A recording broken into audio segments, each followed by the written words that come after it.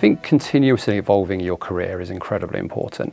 If you look back at maybe an old style career model, which might be become a deep expert in an area, do that for 20 years and just become more and more of an expert, I really don't think anyone's career is going to progress that way. And certainly if I look now at what I do today versus what I did 10 years ago, what I did 20 years ago, it's dramatically different at every stage. So I think you have to get used to the idea about continuously evolving your career. You will have to reinvent yourself as you move through your career. I think it's also really important to have that future view, constantly be looking what are the developments in the world of tax, what are the areas that are going to be big areas going forwards, and what are areas that will be less important, and then make sure you're evolving with that over time to make sure you continue to be as marketable as you can be. So I'm going to take it as a given that we all know we need to be technically good at tax. That is a baseline for our job. But I think there are a number of softer skills areas that are really important, particularly as you become more senior in your role. I think the first point is being really commercial. It's really important that you can understand the business, speak the language of the business, and talk to them in a way that they will understand, and also show compromise. If you're the tax person who's always saying no, you're quickly going to lose the buy-in of the business. So you have to work with the business to develop compromises with them. I think the second area that's really important is around process and technology. We know that these are becoming increasingly important for tax people. With the approaches that tax authorities are taking, we all have to be good at delivering processes and controls and systems and being able to explain those to tax authorities and people within our wider business. I think the other thing that's really important as you become more senior in your role is leadership skills. If you look, the average person takes on a leadership role at the age of 30, but the first time anyone tends to have leadership training on average is 42. So there's a big gap there. So my advice to anyone, if you don't have line management responsibility at the moment, try and get it as early in your career as you can. And then really think about what's the support in developing those skills. So find a really good mentor to help you develop those skills, and then make sure you're getting the right formal training.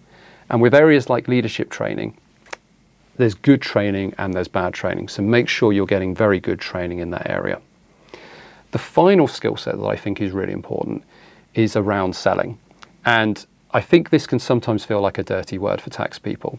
Certainly if I think back earlier in my career, I was working at one of the big accounting firms.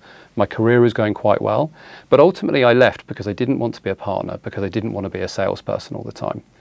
If I look back now, I realize I was probably a little bit naive. In practice, you're actually selling all the time, particularly as you move into more senior roles. I'm constantly selling a vision to my team. This is, if we all work hard and we're looking at the improvements we're looking at, this is what we can deliver through that. I'm selling to my boss. If I'm going into my boss and saying, I would like some more headcount, I need some more resource, I have to tell him what the benefit is that we can get out of that. And also I'm selling to the wider business. If you listen to what I'm saying here, this is the benefit we will win as a wider business.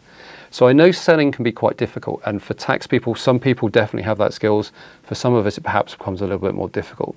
But I think as early in your career as you can, think about how you're developing that kind of skill set. So I think when you're looking at transitioning out of a role in practice into a role in industry, you're going to be bringing a great skill set with you. You're going to be technically strong. You're probably going to have some really good leadership experience.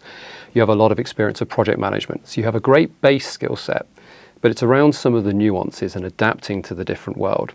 So if you think about it when you're in practice, at the end of the day, you are an advisor. And no matter how well connected with your client you are, no matter how well you partner with your client, at the end of the day, as long as you've given your advice, you've maybe put it in writing, if the client ignores your advice, or if the client implements it badly, ultimately it's their problem.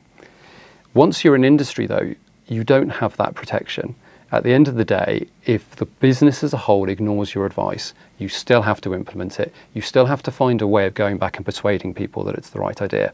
So those kind of influencing skills are incredibly important, and in a nice way, not taking no for an answer. I think the other thing is around prioritization. If you're working in an accounting firm and a client has come to you to ask you for some advice, they've already treating that as a high priority. And you can see that because they're prepared to pay someone maybe £800 or £1,000 an hour for that advice. When you move into industry, you will realize that the to-do list is a lot longer. So how do you go about really prioritizing that to-do list, triaging it and working out what are the items you're really going to focus on, and then perhaps getting comfortable that some of the other items you'll have to come back to in later years, and then getting the support of the wider management to that strategy.